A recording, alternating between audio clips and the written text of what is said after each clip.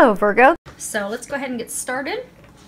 Pulled some cards from Sandra Ann Taylor's Energy Oracle card deck, as well as Doreen Virtue's Romance Angels, Magical Messages from the Fairies, and her Saints and Angels deck.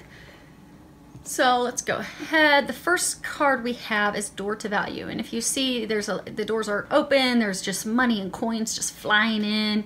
Beautiful scenery on the other side. You have flowers. So blooming abundance.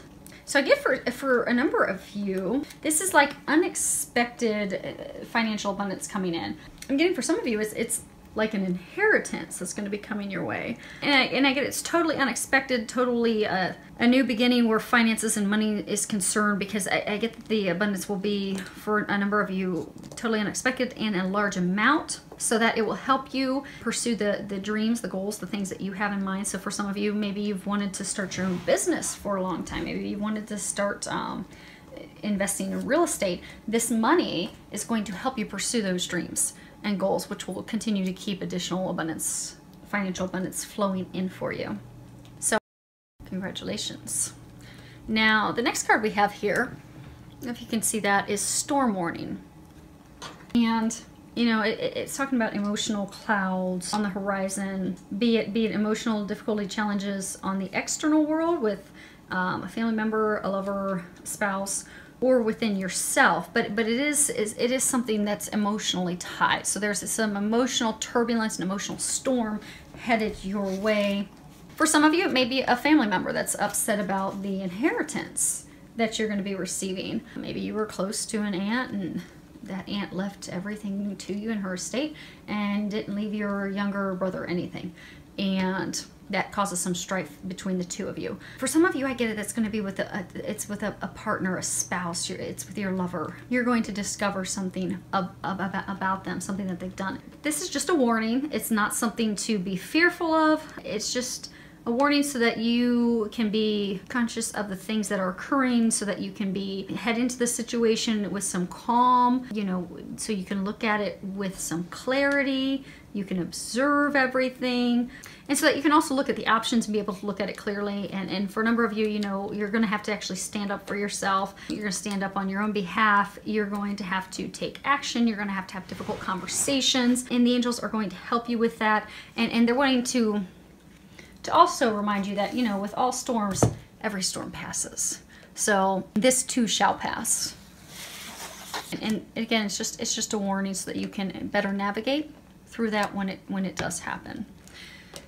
Next card we have is Get Some Exercise, and at the bottom it says, as your body becomes stronger, you begin to feel stronger in all ways. So, you know, exercise is the key to energy, us feeling, you know, energetic, healthier, it reduces our stress, it improves all areas of our life. It's the key to happiness, health, energy, abundance. So they're encouraging you to get out and get some exercise. And, you know, it doesn't have to be, you know, get on a treadmill or go running 18 miles. It can just simply be, you know, go out and do something that's active. You know, go play, go dance, go kayaking, go for a hike, go do something that you enjoy.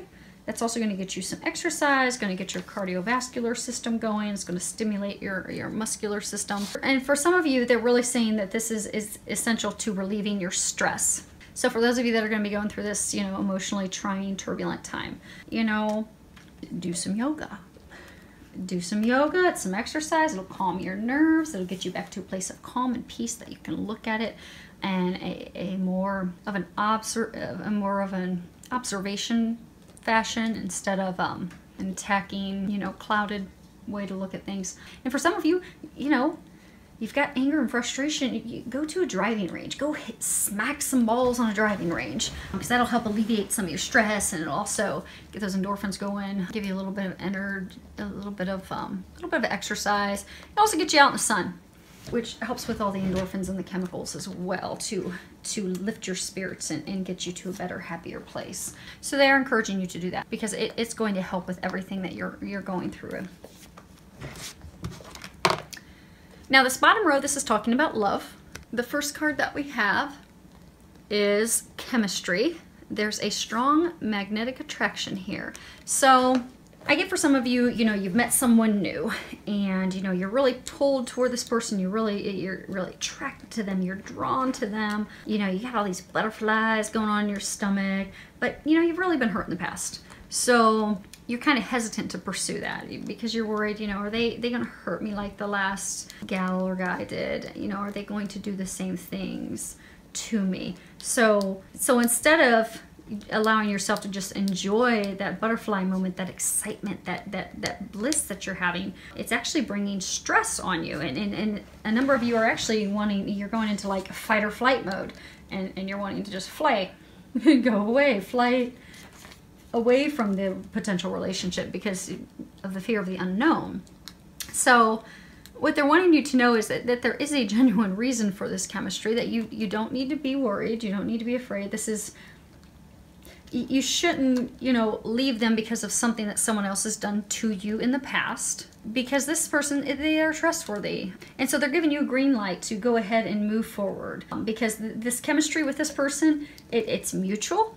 You both are feeling it, and it's actually something that is meriting your pursuit, your following up on. So don't fly away from the situation. Don't fly away from him or her just yet. Do some further exploration of that relationship, because something beautiful could indeed blossom from it. Now the next card we have is deception, and on the bottom it says someone is wearing a false self mask in this relationship.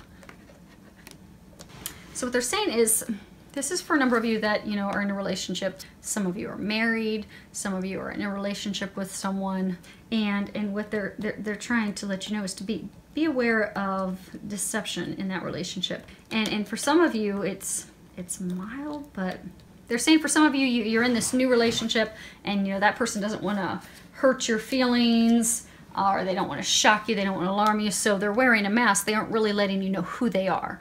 So because they're afraid if you really knew who they were, you wouldn't be attracted to them, you would leave them. But they have to take off the mask so you can truly see who they are, because you may very well love them for who they are, or you may say, okay, that's a game changer of mine. But they're wearing a mask. They're not being forthright with you. And for some of you, I get, you know, you're in a committed relationship and you're being deceived. That person is cheating on you. They have stepped out of the relationship. And I get that there are red signs. I mean, there are red flags and there are signs for you to pay attention to. But they're saying that pay attention to those, because you're getting them for a reason. There's something that your partner, your lover, is not disclosing to you. And for a very small number, it's you that's wearing the mask. So they're encouraging you to take the mask off. Now they are saying for some of you that are wearing the mask, for some of you that is the lesser, you know, the lesser form of deception, if you're going to rate them, that it's more of the, okay, you've got this new love partner. I don't know, maybe you don't want to let them know that you're into S&M because you're afraid it'll freak them out and they'll go running. But they're saying you need to share those things with your partner, because if you really do want it to grow and blossom into a committed long-term relationship, you need to be able to share those things openly, because that's who you are. And the person will either love you and accept you as you are, in which case they're the partner that's meant to be with you, or they won't, in which case you'll go find the partner that you are meant to be with. So they are saying for a number of you there is some deception going on. Be it on your end, be it on their end, but they are encouraging you. And I get for some of you, that's actually the thing that's going to come up that's going to cause all this emotional turbulence, which is why you're going to need to get some exercise and de-stress, and it's going to come to the surface. For some of you, they're saying that some of you, they're in a situation where your spouse, your partner, your significant other has been cheating on you. They're saying, lying to you, deceiving you. They're saying it's been going on for a very long time, but you've been in denial because you've not wanted the relationship to end. For some of you, it's because you've got kids. So you've just put up with it and tolerated it, knowing that it's going on. But what's going to happen is it's going to finally get to the point that you can't ignore it any longer. You're going to have to deal with it, and they will help you with that. They're going to help you get through that. So the final card that we have here. So this is a card I asked, how can you improve your love life? We have learning experience, and this came up for one other sign too. And when you look at the card, you know, you've got an angel. She's holding this dove. She's about to let the dove go. So what they're saying is for those of you that have been in the relationship and you're about to discover that person has been, you know, cheating on you, they've been unfaithful to you. For some of you, you're going to discover that this person, you know, has something that they've been hiding that's actually, it's a game changer for you. It's something that will end the relationship for you. They're wanting you to know that that relationship with that person, it was simply an opportunity for you to learn some very important life lessons. So instead of looking at it negatively and bringing yourself down to a negative place, like, oh, how could, you know, she do this to me?